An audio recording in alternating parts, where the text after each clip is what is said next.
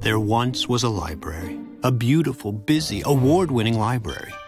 Unfortunately, times were hard. The city of Troy, Michigan no longer had enough money for its library, so it scheduled a vote asking the townspeople to approve a small tax increase.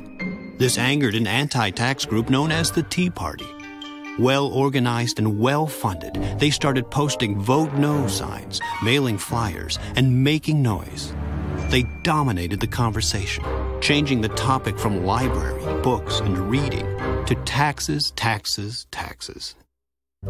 With no money and an election less than a month away, the library needed help. They needed something attention-getting, audacious, maybe even vile. So we decided to form a group of our own and started planting signs around town that said, "Vote to close the library August 2nd, book burning party August 5th.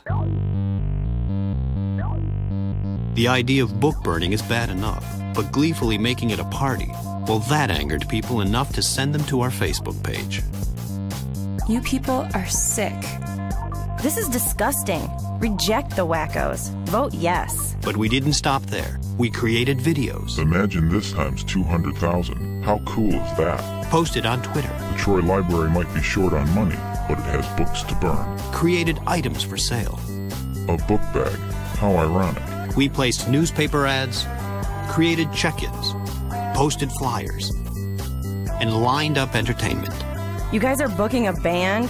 People became enraged. Why would you burn books, idiots? This is horrible. Cheap imbeciles. What the is this world coming We to? should burn your signs instead. Complete and total This idiots. is really Shut this just page down. pathetic. Jerks. They posted their own links, shared with friends, debated the merits of libraries and the audacity of burning books. The conversation spread from Facebook to city council meetings, from newspapers to TV. It grew from local to national, even international news. Once it reached a fevered pitch, we revealed the true intent of our campaign. A vote against the library is like a vote to burn books. And people started posting, tweeting, and reporting all over again. In the end, we had changed the conversation completely, from taxes, taxes, taxes, to library, library, library. And on August 2nd, the yes voters, voters who don't normally turn out to vote, turned out at levels 342% greater than projected. And the library won by a landslide. The town's library, its beautiful, award-winning library, had been saved. Not every story at the library has a happy ending. Fortunately, this one did.